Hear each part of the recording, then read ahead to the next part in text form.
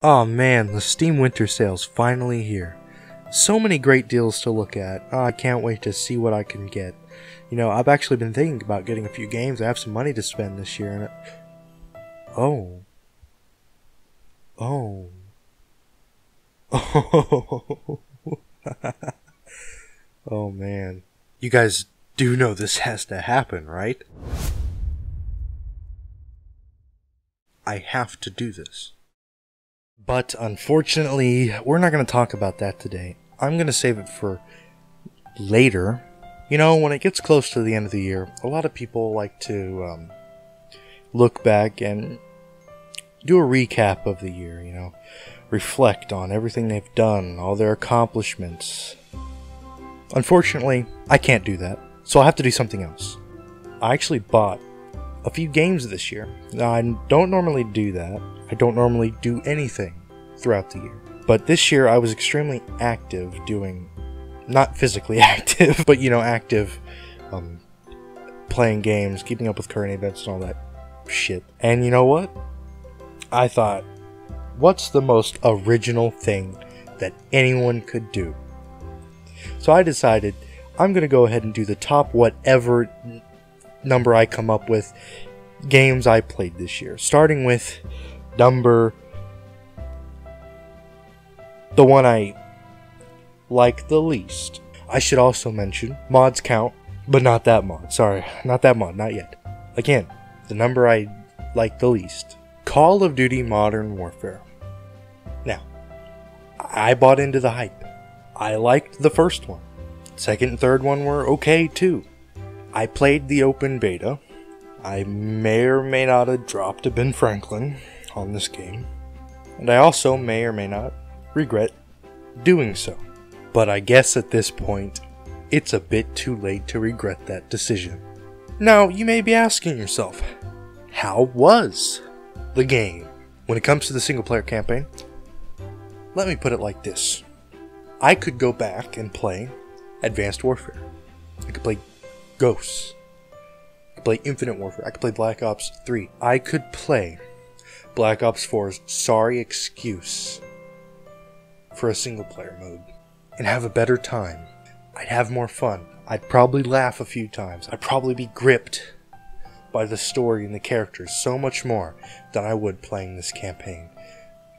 Modern Warfare 2019's campaign is a drop in the bucket. Unbelievably unoriginal and unfun. If you want a good gripping story about modern war, but you also want it to look nice, play Modern Warfare Remastered. If you want the fun characters and overall charm, play Modern Warfare 2 and 3. This game did not need to exist. There's more problems about the single player campaign, but I can't talk about them right now. Maybe you bought it for the multiplayer. Well, when it comes to the multiplayer, it's like an abusive relationship. You play it, and you don't like it, and you leave. But something about it just brings you back. That's this game's multiplayer. I'll have a couple good matches, and then I'll be shit on one match after the other for no reason. And according to some people, that's the skill-based matchmaking that for some reason is really broken and does not work. Oh, who expected that? It just gets to the point where I just want to stop. And I'll stay away from the game for a couple weeks, and I'll be like, I wonder how much has changed. Then I'll open the game again. Not much has changed. But I'll keep coming back to see what new things it has in store. It seemed like the new maps and gameplay systems just didn't work well together. And that's what a lot of people had to say when the game first came out. Infinity Ward said they wanted to cater to new players. There are no new players of this game. Maps that were added from COD 4 had little tweaks and changes to them. And none are more prevalent than in Shipment. Shipment's layout has actually been changed, and because of it, the new spawns that have been changed around have resulted in spawn killing, which for some reason has never actually been a problem on Shipment. Back in the day on Shipment, at least when I played, I didn't actually see people spawn right in front of me. Now that's just commonplace. Modern Warfare gets a least favorite out of 10. Moving on, the game that I didn't like the least, but I didn't like the best. Before I continue, I want to specify, it doesn't matter if the game came out this year. It could have came out 10 years ago. It just matters that I bought it and played it this year. I'm making up these rules as we go along, guys. With that being said, you may be surprised what the next game in the list is. Call of Duty World War II. Oh yeah. When the game came out, I watched a playthrough and I looked at some reviews, and the major consensus was that it was bad. And I just believed them because I kind of saw the downfall. The first game I played was Black Ops 2. And then the second one I played was Ghosts. And there's a fucking car outside. The first COD game I ever played was Black Ops 2. And I loved it. And I loved it so much that I bought the next one, Ghosts. And I thought, it's cool too. It's okay. I mean, it's alright. The car's back. Oh my god. Long story short, after Ghosts, instead of buying the next game, I went back and I started spending my money on the older games, and I missed out on a few years, and I missed out on 2017's World War II, and I was a little excited for Black Ops 4, okay? Can you blame me? I was a kid back then. I was stupid, okay? And so a couple weeks after the game came out, I got Black Ops 4, and it was bad, okay? It was not good. It was bad. But we're not talking about that game. That game's not on this list. I got that last year. What we're here to talk about is World War II. So the game was on sale on Steam, and I jumped on the opportunity, and I bought it alongside a couple other COD games. I can't remember. I honestly can't remember if it was Modern Warfare 2 or 3. But it was one of those. And that was the first time I actually got to play the game. And to be honest, it was pretty okay. I mean, it wasn't the best game in the world, and it wasn't terrible, but single player wise, it was about mediocre. The game takes place between D-Day, June 6, 1944, to the crossing of the Rhine on May of the following year. Ground that has been treaded so much, they've paved a road over it. And the story, don't get me wrong, this game is about as generic bargain bin World War II as you can get, with the polish of a AAA developer. And it is extremely, for a lack of a better word, patriotic. But it just has the charm of World War II, and I like World War II games, and this one's okay. And it does help that it is one of the only World War II games to have a concentration camp in it. Which is, I mean, I don't like them, but at least they're there to make the Germans look very bad. I mean, they don't outright say it's a concentration camp, but it is. When it comes to the multiplayer, I played every map at least once, and every one of them is terrible. They all look nice, have good themes, interesting locations, but they're not fun to play on, except for one of them. And that map is Shipment 1944, a map that has been polished to a degree that is unimaginable. That is one of the most balanced maps in a video game ever, apart from Dust 2. I just can't believe how balanced this map is. It's better balanced than it is in MWR. At the end of every match you play on this map, it just seems like you've had a fair game. You tried your best, and whether you win or lose, you know that it was a fair game. And because of Shipment 1944, and the fact that it's World War II, this is not my least liked game, but not my most liked game. It's somewhere in between. But don't worry, because we're moving on to the next one. The one I liked a bit more than this one, but not as much as my most liked game. And this game is... I forgot. Let me just check real quick. American Truck Simulator. What can I say? I like America, and I like driving trucks. This game gets a... I like it.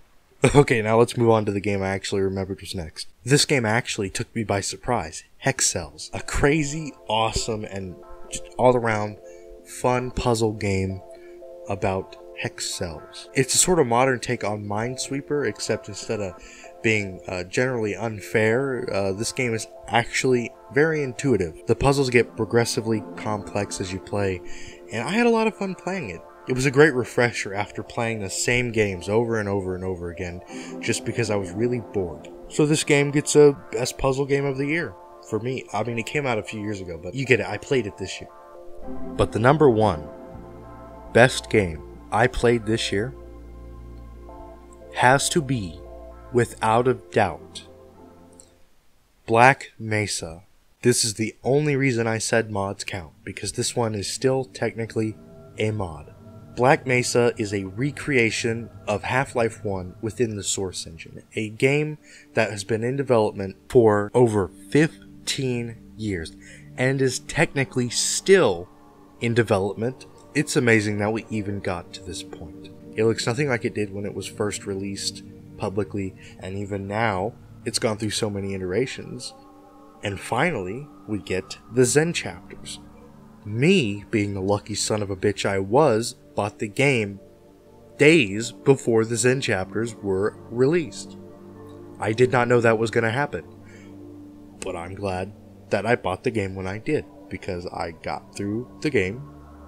They released the Zen chapters, and I played them, and I gotta say, this game gets a 10 out of 10, best game ever made, and I may have a tainted opinion, because I loved Half-Life, and I loved Half-Life 2, and I'm gonna love Half-Life Alyx. But playing this game, and remembering Half-Life 1, and seeing all these locations brought up to modern standards, and seeing the Zen chapters, and thinking, this is the most beautiful thing I've ever seen. No game that has came out ever will be able to trump what Zen in Black Mesa is. And if you have not played it, all 15 of you out there watching this video, if you have not played this game, I recommend you do, because this is one of the best games I've ever played, at least this year. I'm gonna let the gameplay speak for itself.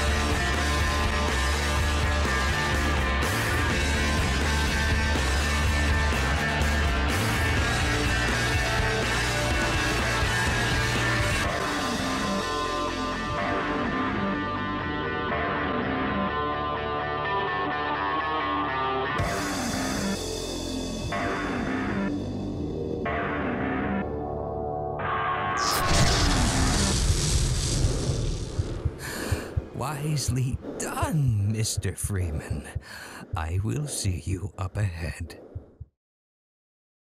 So here we are, at the end of the year. Christmas is over and the next decade is right around the corner. I started making videos during the summer in 2018, and I do this stuff in my spare time. I enjoy making videos. I may suck at it terribly, but I like it. It's a lot of fun. It just prepares me for being a douche online.